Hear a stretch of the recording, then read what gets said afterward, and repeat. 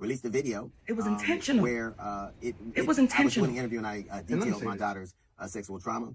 Monique has taken that video and perverted it for her own. So when I was young, I got bullied a lot. She proceeded to talk about to the point of where I turned into the bully. Nothing could be further from the truth.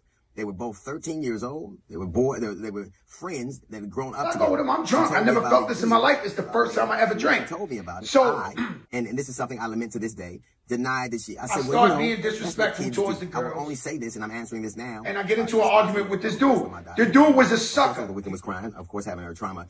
Long story short, I get into a fight with him. He beats the shit out of me. Anything to do with a contract would be traumatizing to anybody, particularly when it's from somebody who claims to love us for real. I knew I hated the feeling.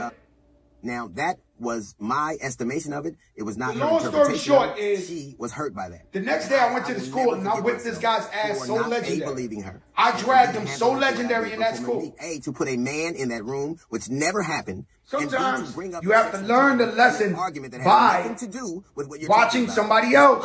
Yo, that didn't work for him. My daughter Tyler addressed it. My daughter Ryan addressed it with her in a letter. And the thing that I was most proud about in the letter is not only that she held her head high because she's supposed to.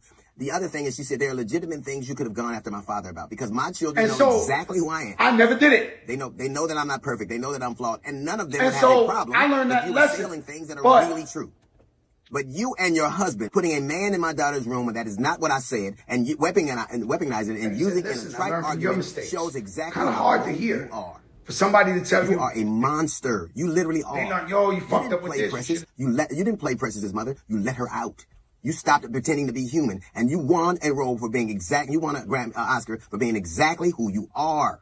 Historically, to our community, it's a very addictive thing. And would trot out someone's sexual trauma just to use in an argument. I'm talking about a community. I'm not talking about just that's your kids, that's your family. I'm talking about as a community.